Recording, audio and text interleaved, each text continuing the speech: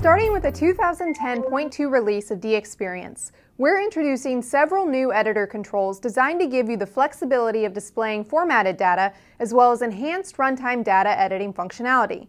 These controls are calculators, color pickers, password boxes, and image editors, and they can all be used as independent controls within an application or embedded inside a drop-down control. Let's take a look at these new editor controls in action. Here you can see the calculator editor control, both as a standalone and embedded control. On the top, the calculator is invoked by opening the drop-down box. It provides you the standard functionality you'd expect from a physical calculator. I can perform standard arithmetic operations or find the square root of a number. The standalone control provides the same features but can be embedded anywhere in an application. A notable feature includes the memory functions. I can save a number to the editor's memory and recall it for later use. Next, let's take a look at the new color picker control. Here's a demo application that mimics the behavior of a simple paint program. You can see the color picker control is used here to represent the color swatches available to the application.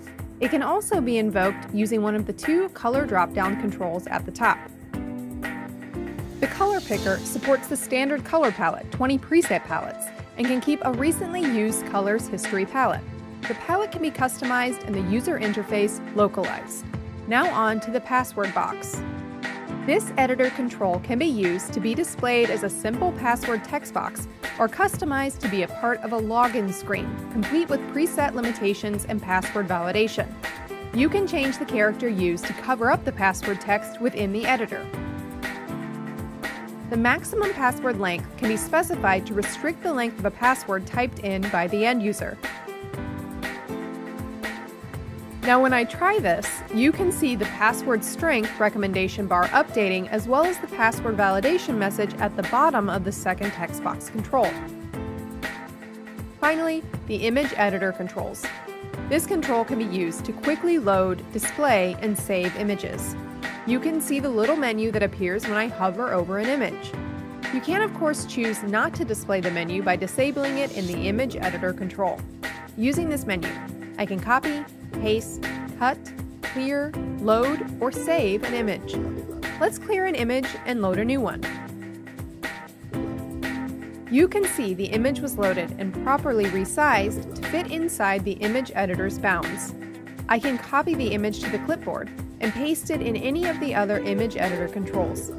The image editor control can also be embedded and invoked using a drop-down box. Let's paste the same image in this editor as well. I can change the behavior of single clicks on the image editor so no action is taken, or have it automatically display the open file dialog when the editor is clicked. These controls will be available for both WPF and Silverlight platforms in the upcoming release of DXperience. Thanks for watching, and thank you for choosing DevExpress.